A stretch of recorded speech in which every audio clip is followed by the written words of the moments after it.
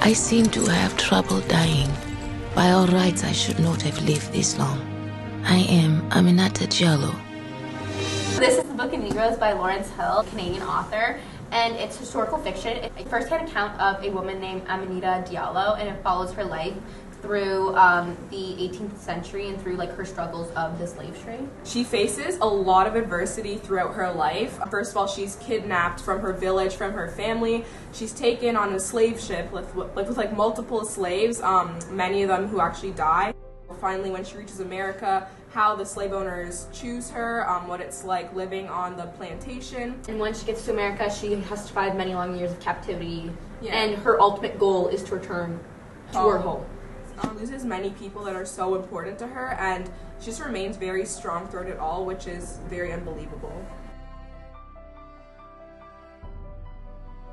I liked it because in our history classes and in Canada, we're not touched by slavery. That was a big thing that happened in the States, but you don't ever find that it's a big thing that's discussed. And I like the book because I actually learned a lot about what happened in the slave trade. So how the slaves were actually taken from Africa to America has always been a question that I've had, but to see it step by step, because we're reading about how it actually happened to her and just her journey. So I thought it was really interesting and taught you a lot about history.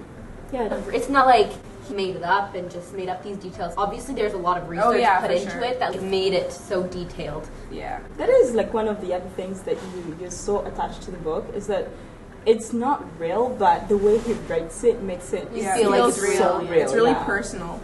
I mean, coming from a third world country, I know a bit about slavery, so I knew the details of what she was talking about, because I've had people in my family tell me stories about it, and I've spoken to the people who were involved in slavery. I thought that somebody from Canada writing about it, it's pretty cool. That shows that, you know what, to some level that there are people that are actually willing to understand what. Yeah, it's just amazing. Every time something big happens to her, a time that she should have died, you're just you know that she survived. So it just makes it so much more exciting, because you're how is she surviving this? I would recommend this book just mostly because, especially in Canada, where we don't really discuss American history, and the slave trade was such a big part of the world's history. I think it's interesting because it gives a more personal perspective on what happened in the 18th century and the barbarity of it. You always hear that slavery was a thing and it happened, but there's so many gaps in the stories. You never especially us, she said, being in Canada, we don't really learn about it. It's you always wonder how it happened. And because it's her writing about her own life story, it's very real and legitimate. So you get to learn about how she was actually taken from her village, what the boat was like to America, what she went through, what all the slaves went through, how much of a struggle it was for all of them. So I just learned a lot about what happened in history. She is the reason to read the book, who she is as a character, yeah. and what she represents. I think that's the most important part.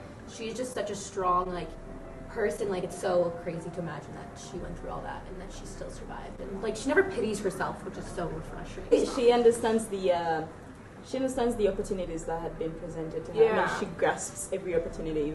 It's so crazy that in this book, reading is such an important part of her life, and can strongly be attributed the reason she survived. For us, it's reading it's a chore. It is a privilege and a gift for her. The moral of the story is read books, okay? Yeah, true.